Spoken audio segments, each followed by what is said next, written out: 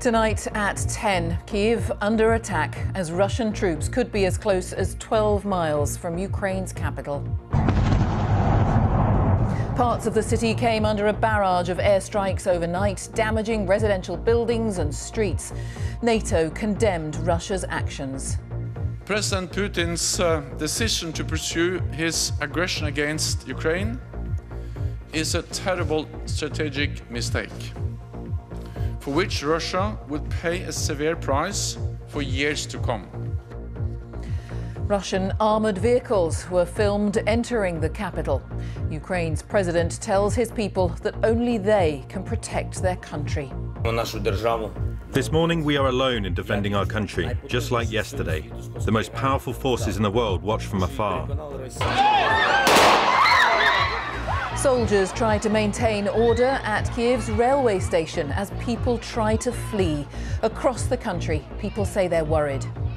I'm scared for my life, for my kids. I'm scared for my country. But this is, the fear that is transformed into anger. And stay with us on BBC News for continuing coverage and analysis from our team of correspondents in the UK and around the world.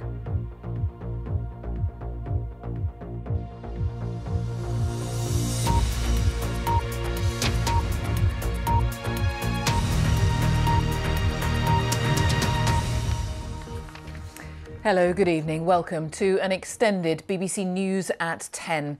The outskirts of the Ukrainian capital, Kyiv, are tonight under Russian attack. The country's president, Volodymyr Zelensky, has urged the army to stand firm in the face of the assault, saying it's all the country had. He said the international community has left his nation to fight alone, and he urged civilians to help defend their country. Russia's President Vladimir Putin called on the Ukrainian military to seize power from its own government.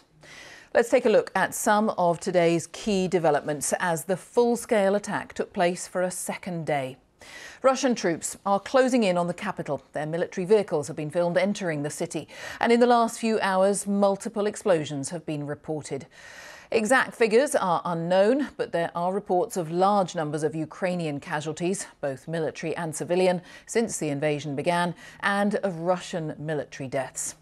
Streams of people in cars and on foot have been crossing from Ukraine into Poland, Romania and Hungary. The UN Refugee Agency believes up to 5 million people may try to flee abroad. There's fierce fighting in many parts of the country, with Russian troops advancing from the north, from the east and from Crimea in the south. But tonight, all eyes are on Kyiv. There have been exchanges of fire in the north of the city, which was reached by an advance party of Russian troops. Ukrainian authorities say 18,000 machine guns have been handed out to volunteers who want to defend their capital, while Russia claims it's taken control of the Hostomel airfield to the northwest of the city, important for international cargo and a key military airbase. In our first report tonight, our correspondent Nick Beake looks at the day the nation's capital came under attack.